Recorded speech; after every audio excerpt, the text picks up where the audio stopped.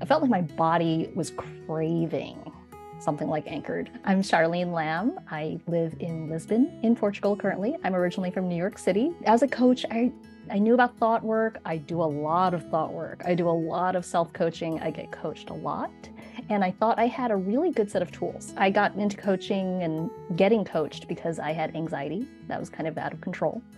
And it changed my life. So I thought, oh, I'm good. I've got these tools. And then summer 2022, my body was literally vibrating. There was anxiety that was at a level that I hadn't experienced in years. And I realized my existing tool set, not adequate anymore. I need something else. My body is screaming out for something else. And then anchored. And it was like the universe said, this is actually what you need. So I booked a call and learned more about anchored, and I was in. I'm going to answer the universe when it says, I hear you screaming for help, and here you go.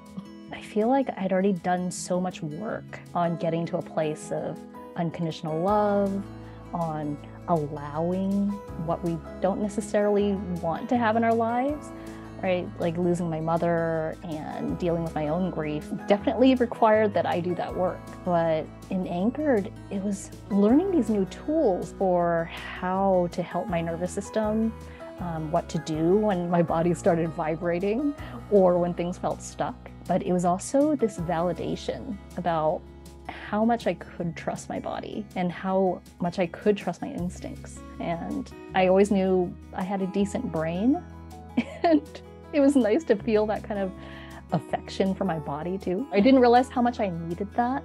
You know, I think when you have anxiety, when you have depression, it's really easy to fall into this feeling that, oh, my body is broken or my brain is broken. I won't be able to do things the way that other people do. And I think there's a lot of being really difficult on ourselves. So getting to that place of, oh, I don't just accept what my brain and my body are doing, but that I actually have affection for it, it changes that feeling entirely. On a personal level, I think it's just a higher degree of self-trust than I've ever had before.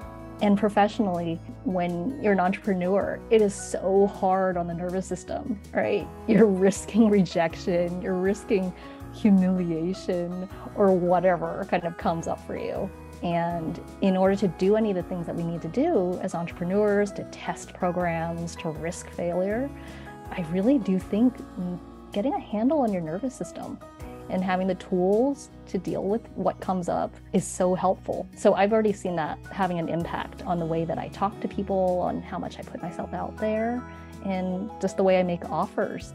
I know I have the tools to deal with whatever kind of feelings come up. The people in Anchor are the nicest, most empathetic, kindest people. And I'm not necessarily a joiner. I'm a big introvert. So I was a little concerned about sharing too much or taking on other people's worries. But I think somehow you create this anchored container that feels safe to share. And sometimes we share some really sensitive and kind of personal things, and somehow it feels safe to do so. And there's something about knowing that you're in this container and you're in this space and anchored where we've all come together from different walks of life, from different countries, different age groups, to work on ourselves. Having a group of women who are working on themselves, cheer each other on, is a really magical experience. It's so worth it. I can honestly say that coaching changed my life and saved my life. I can't even imagine not investing in myself. My brain and my body, they're the only ones I have, at least in this lifetime, depending on what we believe. I always invest in it. I can't think of any other thing that I would rather spend money on. There's nothing to lose. There's so much to gain. So take that chance on you.